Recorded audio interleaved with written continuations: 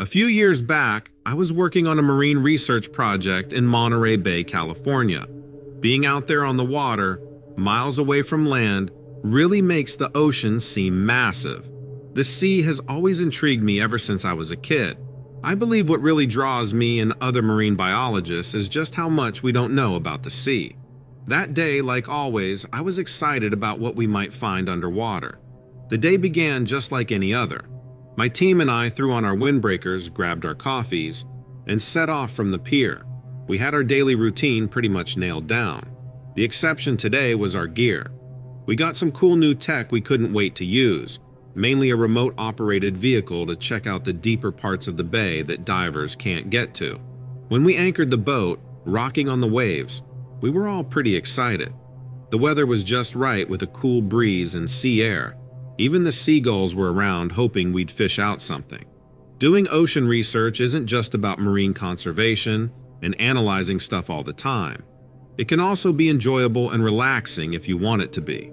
When the boat arrived where we needed to be, we started to get the research equipment ready. Once we'd done a quick once-over on the new underwater drone, we got ready to put it in the water. I was nervously excited, and my hands were shaking as I carefully operated the crane to lower the machine into the sea. Its strong lights made the water glow, which looked pretty cool. I was linked up to the ROV and used a joystick to guide it. I started to steer it further into the dark depths, lit up only by our lights. As usual, a bunch of fish and sea creatures came to check out the big metal thing we'd put in their home. We were watching the underwater scene on screens and were totally blown away by how cool it looked. We had cameras set up to record everything we saw. In the middle of it all, I had this weird feeling that we actually know only a small percentage of what lives in these deep parts of the ocean. Suddenly, this creature seemed to just appear on our screen, and everyone in the room just stopped. We didn't see it coming. It just seemed to appear out of nowhere. I struggled to comprehend what I was seeing. A massive figure, lit up by the ROV's lights, filled up the whole camera view. It was just like how birds swarm a fishing boat. That's how the smaller fish around it were acting. It was way bigger than anything that should have been in this area, and it just seemed different. It was huge, making our submersible look tiny on the monitor. The thing's size kind of cast shadows around it, highlighting its shape against the pitch-black sea.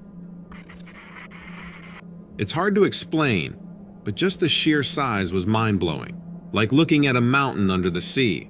As the huge creature swam near, it made the water around it move, which made us rock back and forth in an ominous way. It was pretty unsettling. We were all just watching it on the screen, our hearts beating fast. We couldn't do anything as it got closer. The creature had a long, snake-like body. It kind of moved smoothly, without any impact from the water currents around it. I guess it's because it was pretty big, so the water couldn't really push it anywhere. It was hard to see cause of the dark water, but the lights we had on down there let us see a bit of its scaly skin, all shiny from the water. It stared straight at our vehicle for a bit. The vehicle's lights bounced off its huge, shiny eyes that glowed a spooky gold. It made me see how small we were compared to it. It was like a reality check, like it was saying, sure, humans might rule the land, but the sea is a completely different game. Suddenly, a huge fin, or perhaps a tentacle, popped out from its body, brushing past the ROV and knocking it aside like a toy. The screen glitched for a bit. I held the joystick really tight, my knuckles going all white. But then, the screen came back and what I saw literally took my breath away. We saw the creature in a really wild way. The remote control sub's lights brought out its shape as it swam away. Its body made these powerful ripples in the water. After we made sure it was gone, we pulled the ROV back in fast. Everything after that just blends together. I couldn't stop thinking about it, just kept playing it back in my head. That night, I was just sitting there watching the waves, and felt a massive amount of respect and surprise for the sea, and whatever it's hiding. When I left Monterey Bay and got back home, I told my team and other Marine buddies about it. Some of them didn't believe me, but others said they'd had similar experiences. It felt good to know I wasn't alone. We've always known there's a lot we don't know about the sea, My experience just proved it.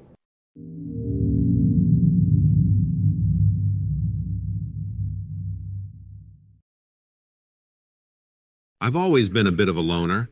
I enjoy the quiet and peace when I'm alone. It's comforting to me. I found my love for nature, forests, mountains, the sea, during these alone times.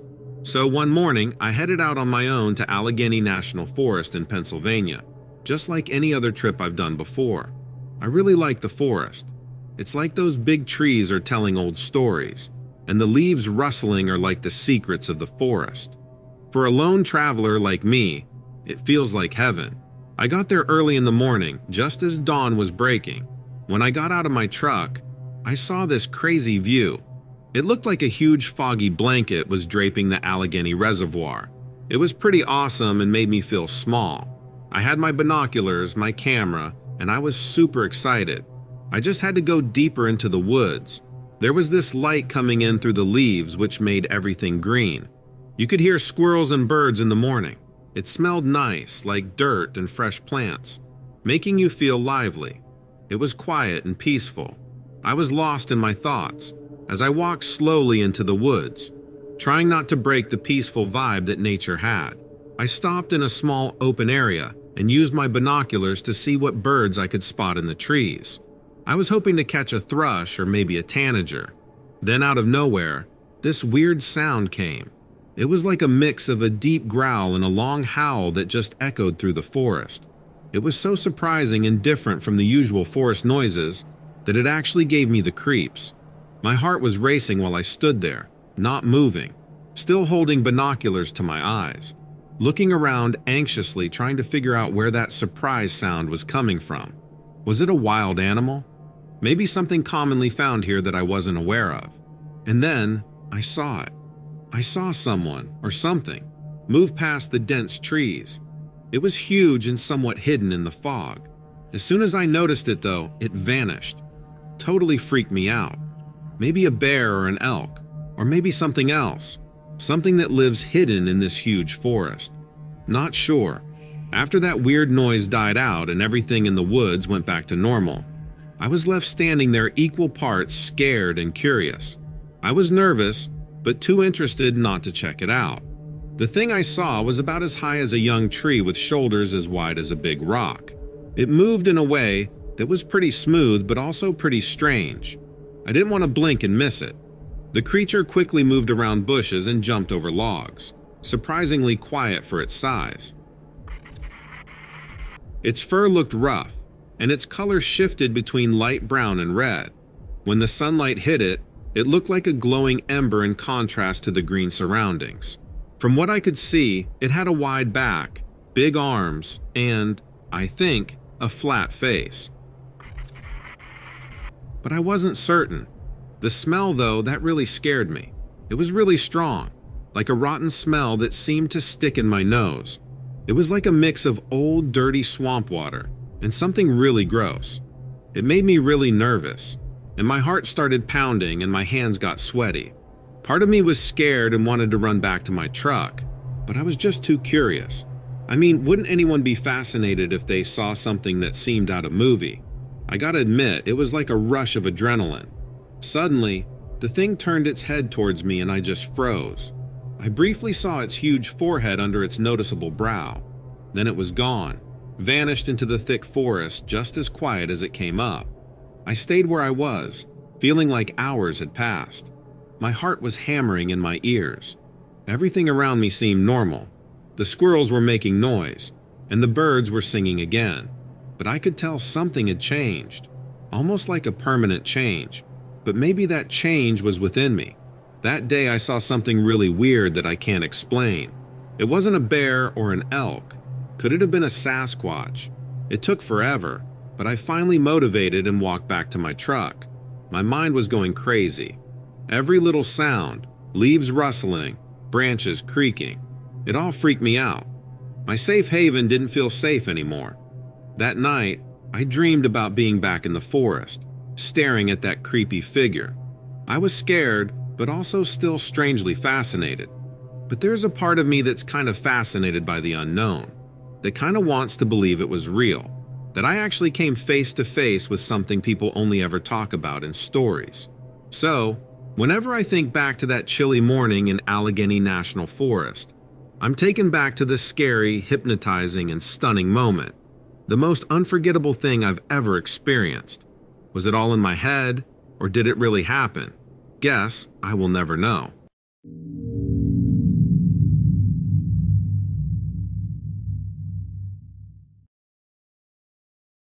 I'll always remember this one night at Mauna, Hawaii, back in March 2015. The sky was super clear and completely stunning that day. I remember you could feel the cold, salty air coming in from the ocean. I'm really into astronomy, and the stargazing that night was just amazing. But it's not just about looking at stars for me. It's kind of like a quiet time for deep thinking. I've spent a lot of nights star watching, but that night at Mauna really stands out, especially the way the Milky Way looked, all lit up right over me. I began preparing around 8 in the evening. I got my telescope, notepad, star map, and coffee ready. Everything was set. Before I look at the stars, I usually let my eyes get used to the dark. It helps me see the stars better. When my eyes adjust, I can see more stars appearing, with each one looking brighter than the last. I started off looking at Mars and writing down what I noticed. The planet was really bright that night, sort of reddish and really popping out against the other stars.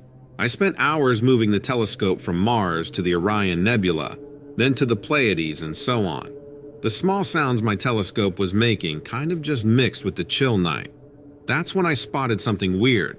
All of a sudden, this metal thing flew across my telescope's view, totally not in the direction I'd mapped out with my stars. It was moving in weird ways, not like any plane or satellite I've seen before. Plus, it was totally quiet. I had to step back from my telescope for a second. I rubbed my eyes and was totally confused. Maybe I was tired, or I had too much coffee, but either way, I took a deep breath and looked again. It was still there, moving so fast it was almost just a blur. I tried to catch it in my telescope, and I could feel my heart beating fast from the excitement. It was kind of hard to make out exactly what it looked like, because it was far away, and the speed it was going at was crazy. Plus, it was glowing this weird metallic color. From what I could tell, it sort of had this triangle shape, and the stars were reflecting off of it, making it look even weirder. It gave me the chills watching it fly across the dark sky, so fast it didn't seem possible. I was trying my best to understand what I saw. Could it be some classified military project? Or maybe a type of new drone?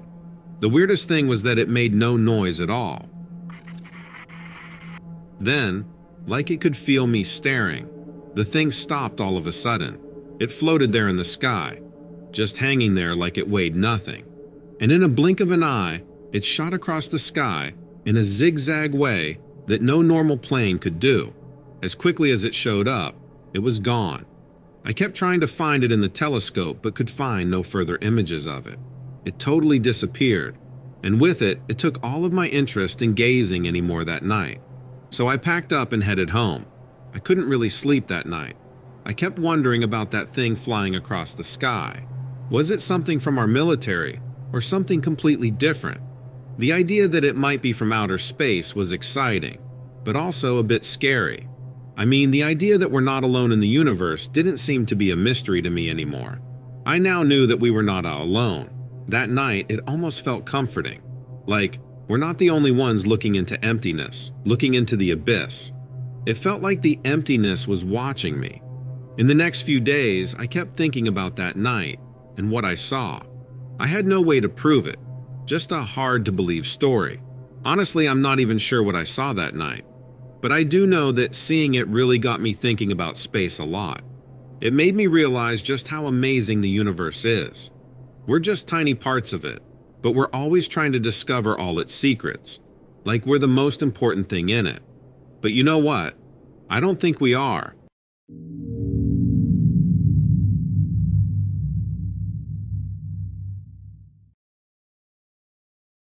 Back in the day, I went to Washington State to check out how Mount St. Helens was recovering after the eruption.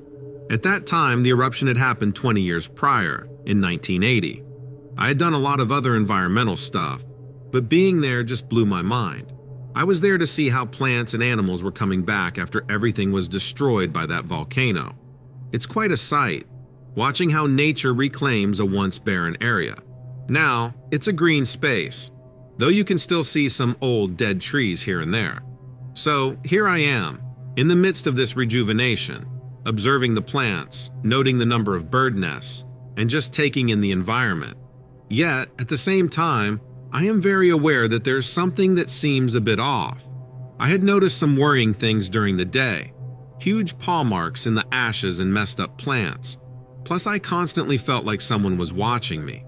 I didn't think much of it, thinking maybe it was just the local wildlife, taking back their territory. I mean, it really is a place like no other. By evening, I was pretty far from base camp and decided I should head back soon to beat nightfall. So I packed my gear and was about to start my way back, and that's when I saw it. I noticed a weird shape near some burnout edges. It was as big as a bear, but looked more like a huge dog.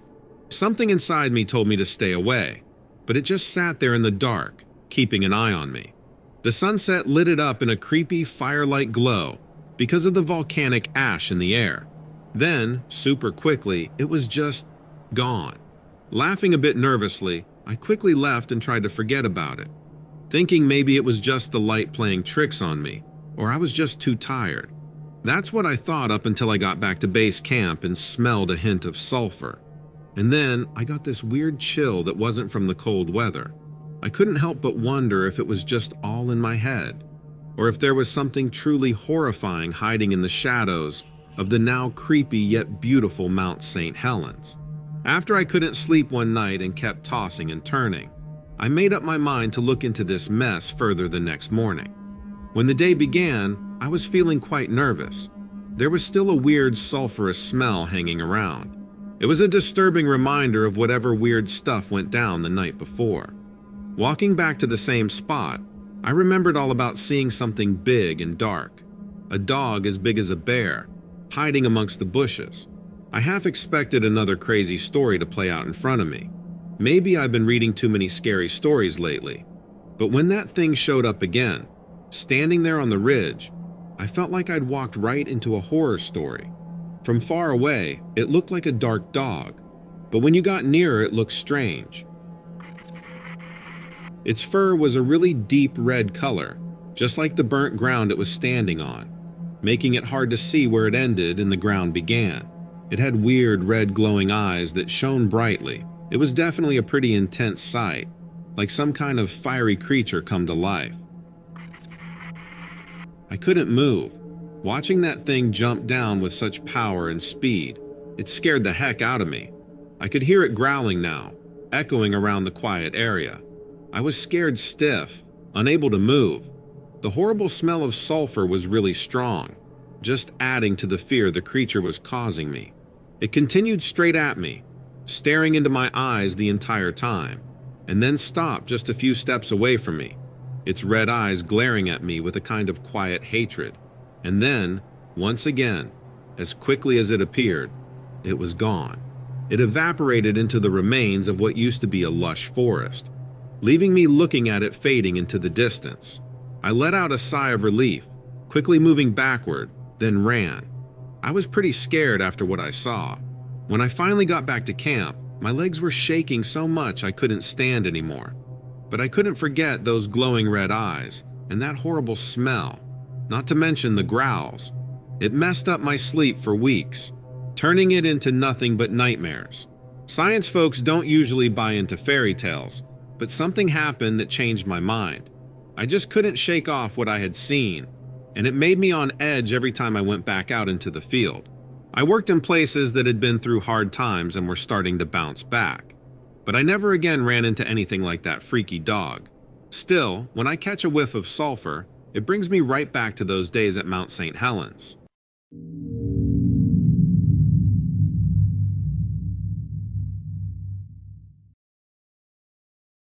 I used to be able to approach a dog like it was nothing. No second thought, no second guessing myself. Now though, now I hesitate or just ignore them completely. It was about 3 years ago when this happened. maybe 3.5 now. Time goes by so fast. I had spent the day with friends playing mud ball. That's just football in the mud and rain. American football, if that helps, since sometimes people think I'm talking about soccer. Anyway, we had played all day, smashing each other into the mud, flying into puddles. It was great fun. It was starting to get dark when we were slowing down. Everyone rehydrated and hung around shooting the breeze. One team lording over the other. You know how it goes with guys in sports. Even friendly competitions are fuel for the fire. We just can't help ourselves at times. I had driven with my friend Jeff, and people were beginning to head out for their respective homes. We stayed a little later than most, but eventually we started to walk back to the car. The parking lot was on the other side of the park, so it was a pretty good walk back. Jeff was tossing the ball to himself as we walked, and we were just rehashing the game and all the fun we had. People sometimes bring their dogs to the park, but most of them do it during the day. The park was pretty empty by now. We were some of the last ones to leave. A light rain started to fall, so we walked under the trees to try and keep it off our heads. We first heard like a low howling and thought someone's dog didn't like the rain and was letting everyone know it. A few minutes later, we saw a dog far off to our left, which I think was West. He was big and black, with long pointed ears. He was sitting on top of a hill, still as stone. I thought it was kind of odd, and I told Jeff it looks like he's watching us. We laughed it off and kept walking to the car. We were almost there. I remember my teeth started to chatter a little bit from being soaked. We started to get nervous when we walked through this patch of trees, and the black dog was already on the other side. He'd have to move pretty fast for that to happen, but he was just sitting at attention again, watching us walk towards the parking lot. It was odd, but we really didn't think much of it. I mean, it was just a dog, right? About 10 minutes later, we get to the car, and the dog is there, sitting next to the driver's side door. We both stopped dead. He didn't make a sound, didn't attempt to move out of our way. He just sat at attention by the door. Me and Jeff just looked at each other. We were acting ridiculous, so we started yelling, telling him to get going. Normal stuff. He just sat and stared at us. The weirdest thing was that his eyes seemed to be a bright green. I turned to Jeff and asked if that was right or not. I'm not a dog expert, but it seemed odd to me. He said he knew some dogs could have blue eyes, so he was pretty sure they could probably have green eyes. This dog's eyes, though, they seemed brighter too, I don't know. Jeff got the brilliant idea to scare him away with the football, and that's when all hell broke loose. He aimed the ball at the front tire and launched it. The dog bared his teeth and lunged forward at us, and we took off. I know you're not supposed to run from an animal chasing you, but we didn't really think about it. We just did it. You could hear him snarling and snapping at us from behind, barking, its teeth snapping together, its paws on the concrete. We just kept going until we couldn't run anymore, and then we pulled ourselves up into a tree. There was no dog behind us. We looked all around us and didn't see a thing. That's when we heard it howling again, snarling around us, around the tree we were in. But we didn't see the thing. It was darker than before, but we should have been able to see it. We didn't see anything around us move, unless it was from the light breeze picking up. It seemed to get louder around us. You could hear the nails of the dog on the tree, but we couldn't see him. Then just like that, it went silent, dead silent. There were no dog sounds, no birds, nothing. We just sat in the tree looking around, trying to spot something moving around us. How long were we in the tree? I really don't know. It seemed like a long time, maybe 40 minutes, maybe an hour. I guess it could have been much shorter, but it seemed like forever to us. It was Jeff who got brave and jumped down first. I followed him, and at first we just stood by the tree, watching and waiting. That's when it came out, rushing out of the brush at us, and we took off again. I yelled to head for the parking lot. My chest was about to explode. I've never run so fast. It hurt to breath, and I was getting really tired. I hit the button to unlock the car on my key ring and pulled open the driver's side door as fast as I could. I did the same to shut it behind me. Jeff did the same, but that didn't stop the dog. He slammed into the car, barking, snarling, drooling, jumping up and down on the door. on the hood. His nails dug into the paint. Then suddenly he was gone. It was like a blink, and he seemed to disappear. I turned and looked at Jeff, and he looked at me, and I started the car and took off like a bat out of hell. People tell me it was probably a stray with rabies or something. That's why it was so aggressive. I don't know though. There was something about that night, that dog, something else that I can't explain. I'm gun-shy around dogs now. We've been back to that park a few times. Nothing like that has ever happened again. Maybe it was a dog with rabies, I don't know.